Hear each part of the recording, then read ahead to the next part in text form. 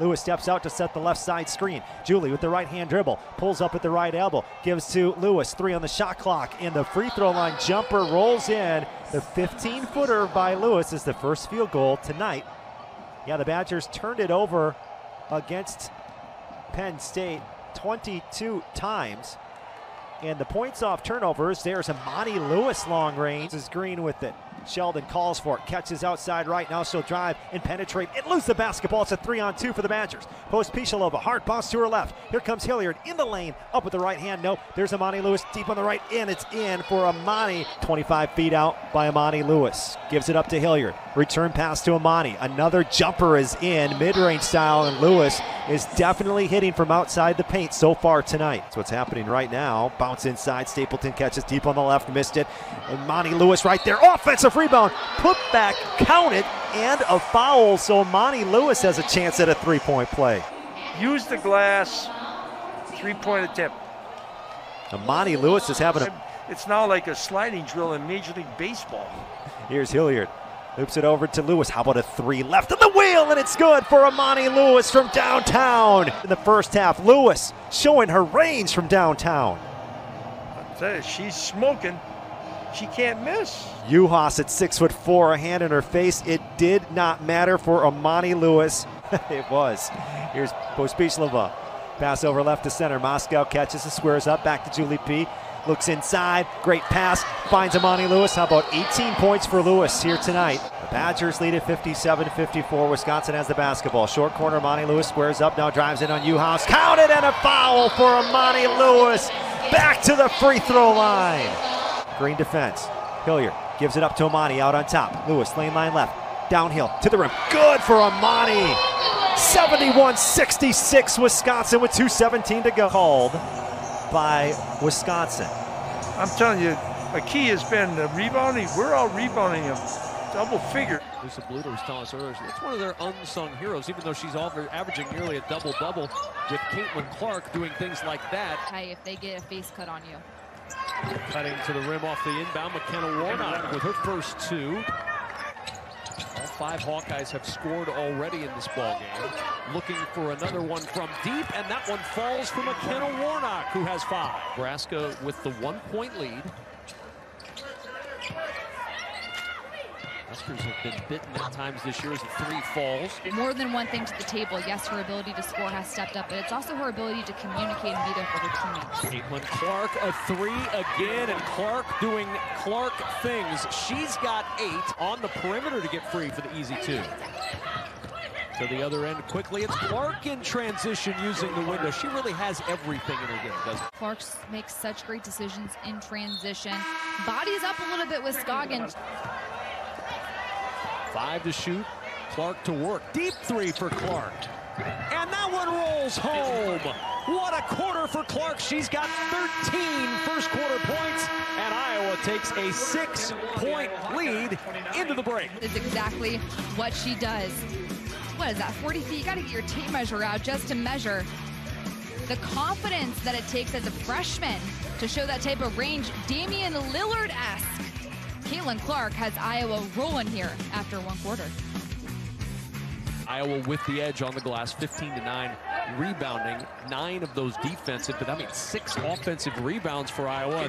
No need for an offensive rebound there as Caitlin Clark. Reach over to get that foul, but Caitlin Clark, again, doesn't need a lot of room to get it off. If you're even a half step behind coming off a screen as the defense, Sam Hybe, their number 4, just gets caught a little bit on that screen. That's all the time Caitlin Clark moving screen, but it's all about when you get called for a moving screen, most of the time that's on the ball handler. You have to set up your teammate, and Caitlin Clark just can't miss this half. Has made every single shot. 3 to shoot. They need a little offense here. Bourne on the run.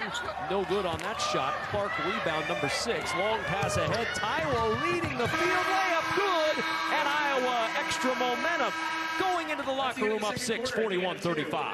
Rather, Caitlin Clark always aware of what's going on, sees Taiwo running the floor, and Taiwo uses that speed to get to the other end. Finishes before time expires. Officials are going to take a look at this one, but there's no question. This beat the shot clock, beat the game clock, beat the halftime horn. And that's almost like a poster. Huskers have missed 10 consecutive three-pointers since a 3-for-3 start. trailing on the play. Warnock not missing that three. Drains her second of the night. Maybe a soft touch off the backboard. She has great body awareness in that ability to finish. Clark, fade away from the elbow. She's got 20. Getting to the rim easy, and then Clark, look at her just make a move. Scoggin trying to split two defenders, but the hands there for Iowa, taken away by Clark. Iowa by 3 with the basketball. Marshall to a cutting Clark. Great bounce. What a find to Sonano. Wide open for a pair. Textbook 101, how to create your own shot and then how to distribute to your team. Rebounded by Clark. 7 rebounds, 4 assists, and 20 points for Caitlin Clark. Clark into the contact, gets the bucket, and she'll go to the line for one more. And then look at this basket. With contact, just a crafty finisher. Look. 3 minutes remaining in this third quarter. Clark around the screen, bouncing on the drop-off. A little pick and roll, finished beautifully at the rim by Sonano, and a chance for one more at the line. Has the vision and the ability to do this. Look where the ball goes, only to where Sonano can catch it. Normally I say that when it's a post move trying to go to a high hand, but look, the vision splits the defense, gets the ball, leads Sonano to the basket, and she gets the bucket, and she'll have a chance to go for the three-point play. Gathered defensively here as Clark directs some traffic. Turned down the pass, turns into the paint, and the scoop is there for Caitlin Clark, who has 25, and then Taiwo with the steal. The vision, look at this move. Multiple defenders, still gets crafty, steps through to the basket. I mean, come on, how do you guard this? And then off the inbound, Iowa gets it back up 10. Clark again. Finds somehow Sharon Goodman between Nebraska bodies and a timeout. Watch the freshman Goodman. The ball gets right there in a position for her to score. Clark with 6 on the shot clock. Going to work against Hybie. Skips it over to Warnock. Her three falls. Iowa with 3 as Hybie will just dribble the third quarter out. Is there enough time to get those 3?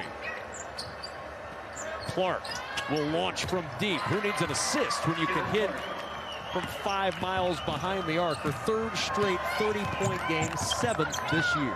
Gets her to that mark. And look at the vision, the freshman Goodman finding Clark. And look, I mean, get your tape measure out. That's 35, 40 feet. NBA range for sure, but she does it with ease. It's easy. The form is beautiful, almost Ray Allen-esque. And Caitlin Clark, number 22. Pace plan has almost switched sides here. Nebraska wants to play with pace, and Iowa wants to grind this thing out. Clark, deep 3. Oh, a dagger for Caitlin Clark. May have been the finishing blow. I left my measuring tape in the car, but I mean, that's got to be, again, a 40-footer. Shot clock expiring. This is when you take those types of shots into shot clock situations, and she just, it's such a pretty release, perfect form. And she gets that to go. Yeah, she's a strong shooter outside on the three-point range, but she also is a very prominent shooter within, making a lot of points on drives. So we already saw that earlier too. Imani Lewis with her first bucket today. You know, that's the opportunity she gets today. Yeah, and just thinking about that, she has shown throughout this year, the few times she has played, she still had a prominent position in that, and like she shows she has no fear in attacking it. So Adi Sissoko comes back in. Here's another look at that three-point play. Soda also was able to build a double-digit lead against Illinois, their most recent game in this building on Wednesday, as Imani Lewis is going to snatch that away from Sissoko. It's one-on-one. She finishes plus the foul. the opportunity. She is so strong. You can see the speed as well. She knew when that contact was coming, but she is such a smart player. She had no turnovers against Illinois. She understands floor spacing, as Imani Lewis will take it to the basket. A good move for the junior.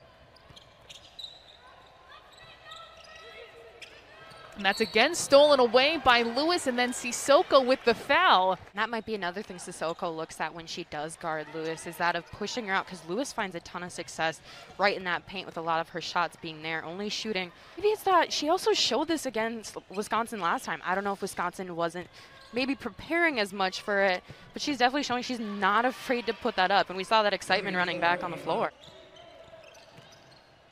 Lewis from the high post spinning against Mershon with Sissoko on the bench, and she converts. Tara Stoffaker looking for the second Badger three. She can't knock it down, but a three-point play opportunity for none other than Imani Lewis, who will always attack the boards. And whoever else is in that paint guarding. You see, it was Powell that time around. Really even preventing all but one major run. Here is Lewis, surrounded by three Gophers in the paint and really using that pivot foot to finish off glass. Lewis, a valiant effort in the first and second half. She was consistent throughout. You see that kind of hustle and energy as she earns herself a three-point play.